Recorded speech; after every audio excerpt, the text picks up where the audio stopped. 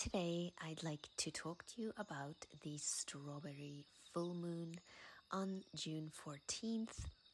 This is also a supermoon, and the moon will be in Sagittarius at 23 degrees.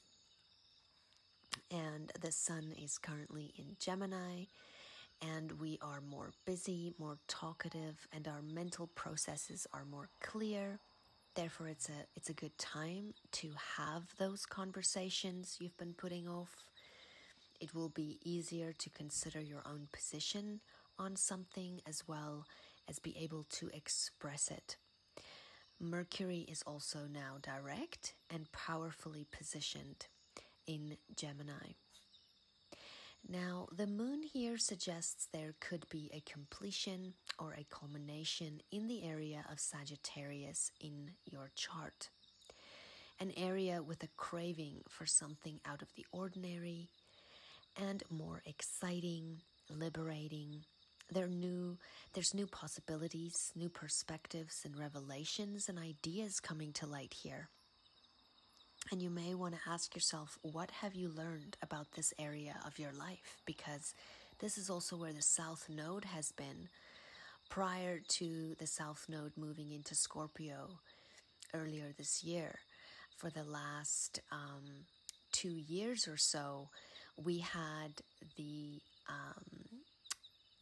for 18 months, we had the nodes in Gemini and Sag. So this is an axis that's been very potently played in the last couple of years. And this lunation will definitely be tying into some of those topics. So if this has been for example, your fourth house, if it falls in Sagittarius, you may have been looking for a new home or searching for a home, or topics including home and work have been big themes for you, or one of your parents may be a big theme in this area, moving overseas, buying a home, buying a property, and that type of thing. So look at where Sagittarius falls for you in your chart and see how this culmination, this fruition of some kind, has got something to do with possibly some of the things you've been dealing with for the last while. Now, in numerology, the number 23 can indicate transformation and innovation, and ultimately progress through change that facilitates spiritual growth. Now, this full moon also takes place in the nakshatra of Mula, which means roots and destroying illusion to go beyond. Mula nakshatra is associated with end-of-life events or a precursor to a new beginning. Deeply buried or hidden facets of one's life can be revealed now, or you may become more aware of your inner world and the truth found here. There's a commitment to resolve between choices with a firm belief, optimism, and hard work to succeed, to align your life with what is true and authentic for you going forward. After all, if the roots aren't healthy, the plant cannot grow or bloom. Therefore, the nutrients and the soil, the surroundings, must facilitate growth. The placement must be according to the plant's need for sun and so forth. The full moon is ruled by Jupiter, currently in 5 degrees of Aries, visiting the house of Mars, who is the ultimate dispositor in dignity here, indicating an overwhelming drive to act, to cut, to defend, and to begin. We feel so done with something. We want to begin anew.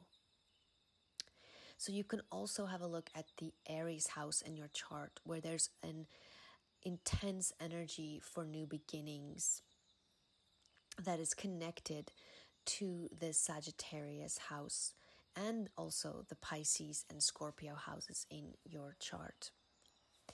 Now, the Sun and the Moon both make harmonious aspects to Saturn, indicating an acceptance of the responsibility and hard work it may take to get to your goal. You may experience that you are now ready to examine the structures of your life. Yikes! In order to align who you are with what you do. Saturn now retrograde. You may be asking yourself what is no longer practical. The discipline and drive is flowing more naturally now in order to keep your emotions under control, to organize and plan your way out. But overall, Saturn's retrograde period up to the 23rd of October will be making things very clear to us as to what is no longer working, producing, providing, what commitments are no longer in alignment, what is no longer worth your time, and where is it that we must create physical, real-world changes that may not be that easy at first. Therefore, trust the timing. Since the Sun and Moon is also squaring Neptune, creating a T-square, it will be easier to be manipulated by others, to be deceived or used or to make wrong choices. It's also easier for some to sacrifice too much of themselves for others. Therefore, it's important to stay aware of this tendency, pay attention to your intuition, avoid alcohol, drugs, or any unhealthy escapism habits, and ask yourself what is realistic. Don't get lost in the fantasy. This energy can affect some of us with feelings of discouragement and maybe even a lack of energy regarding our ideals and reality. It can be a no. Don't allow old habits or prejudices to mislead you, and double check who and what you can trust. We have Mercury dignified in Gemini, now direct, squaring Saturn in dignity in Aquarius, now retrograde. And they kind of played tag there. And usually this can cause difficulty in conversations or communications. There can be misunderstandings. But the Moon's trine to Mars can balance out our lack of energy with more oomph and confidence, also assisting us in getting our point across to others without being offensive. We can accomplish hard mental work now with much more ease if we apply ourselves. Don't start anything now that you cannot finish, because with this intense new beginning energy in the Aries area of your chart, we can want to start something impulsively. And this is where we want to make sure that we are really thinking things through and just giving it a bit more time, allowing what needs to end, and so forth. Now, Mars also at 15 degrees and in dignity in Aries reminds us of being careful of impulsiveness and accidents. It's important not to speed, not to play with weapons, and so forth. Mars is also conjunct Chiron, and this can bring up old wounds, but it also allows for a lot of healing opportunities to take place. Mercury is also still trining Pluto, and this can bring up obsessive thoughts about something in particular or someone in particular. You may need time alone to reflect and dive deeper into your sense of self. Your conversations and communications can have profound effects now and reveal truths not before spoken of. Venus in Taurus squares Saturn in Aquarius, and we can be fearful of losing property, possessions, a sense of security, a love, or a relationship.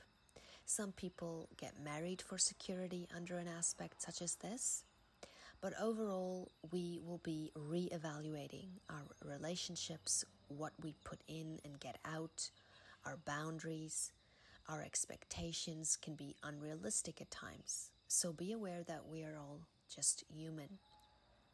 You may become very aware that others cannot feel what you are feeling deep within. For many, this can cause either the realization that things are not working, causing separations and breakups, or that you are ready to commit on a deeper level. But after all, we are dealing here with relationships and what makes them work. And I recently watched a video of Mel Robbins where she speaks about the foundations of healthy relationships, which begins with awareness of yourself and the other. It also comes with addressing conflict and how conflict is addressed between couples or between people in general in relationships. And then thirdly, values, our values and their values. And then fourthly, connection. And I would strongly recommend watching that video on YouTube. I will also put the link in the description box below if you'd like to watch that. It's definitely something I think all couples and all people that have close relationships, whether it's love relationships or business relationships or just family in general, these things are valuable to listen to.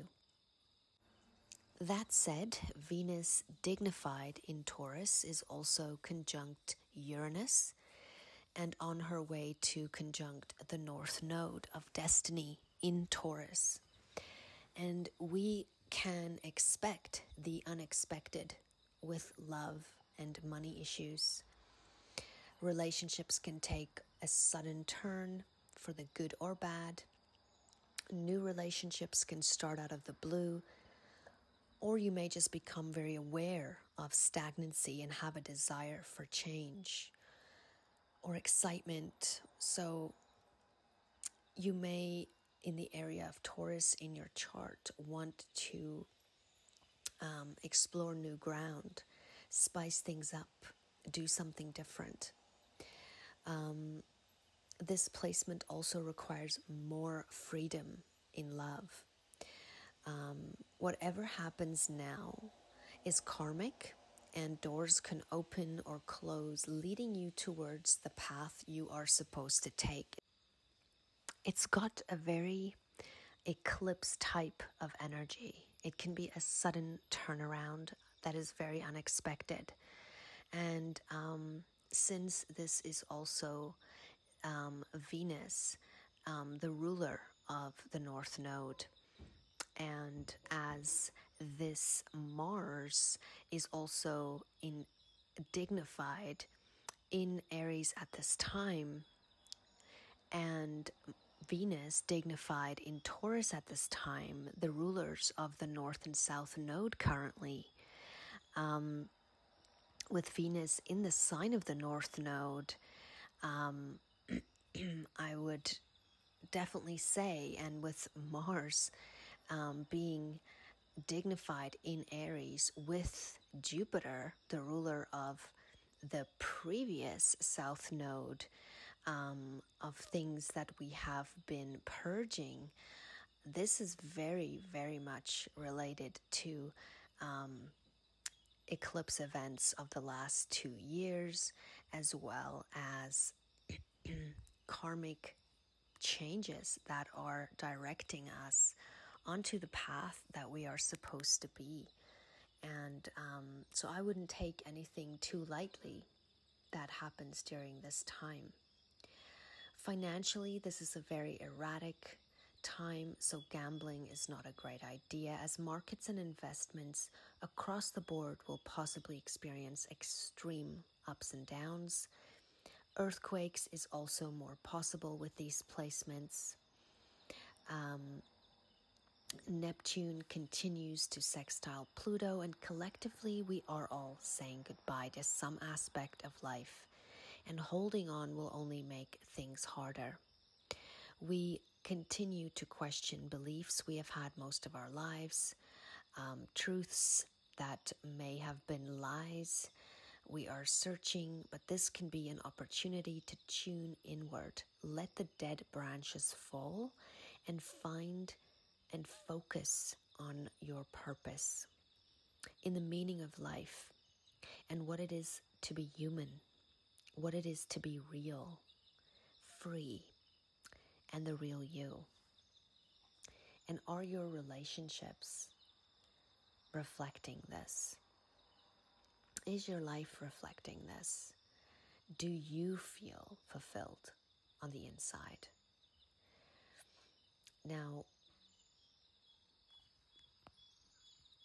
collectively, we could expect news covering, once again, issues concerning gun laws, acts of violence, accidents, legislation connected to travel, fights for freedom, fights for individuality, free speech, teachers, schools, children, learning in general, learning institutions, aviation in general, international affairs, leaders having persuading speeches, leaders coming and going, and possibly a loosening of restrictions in some areas, and a tightening again, or the talk of tightening in some areas. Now, sensitive organs during this time are the liver, the sacrum, the thigh bone, the tailbone, the hip muscles, the hip joints, the lumbar vertebra, the lumbar muscle. You also want to be more careful with your head, the face, the brain, arteries, hair, and blood can all be more sensitive with the intensity in these areas. Now, I'd also like to read to you the inside degrees for Sagittarius at 23 degrees. A woman wearing many tiny bells. Methodology, technique, the how of things.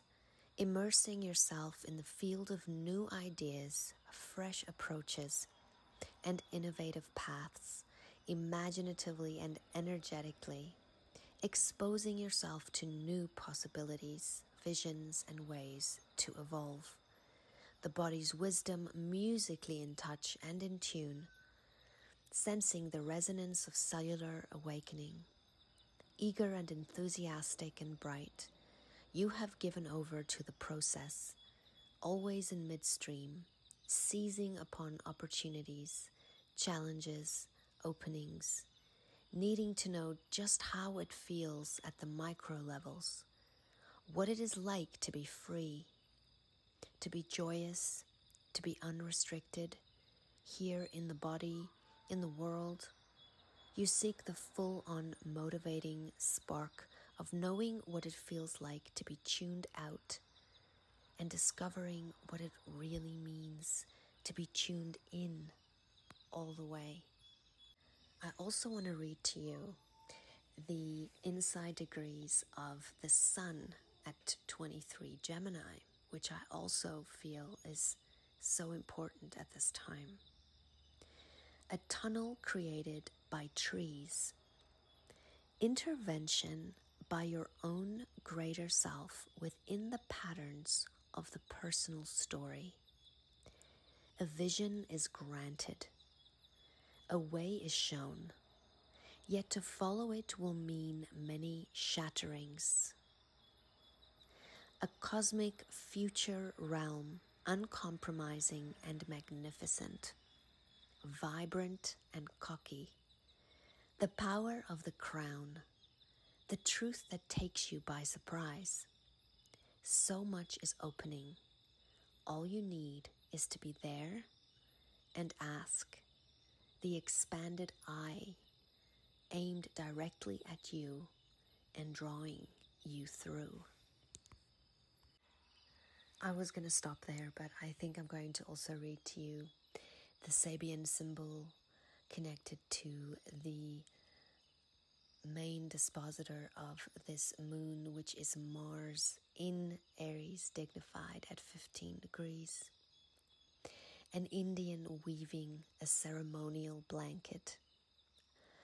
The keynote here is projecting into everyday living the realization of wholeness and fulfillment. Implied is the profound fact that every individual has as his ultimate conscious task the weaving of his immortal body, his Gnostic robe of glory. It may sound very mystical and far out,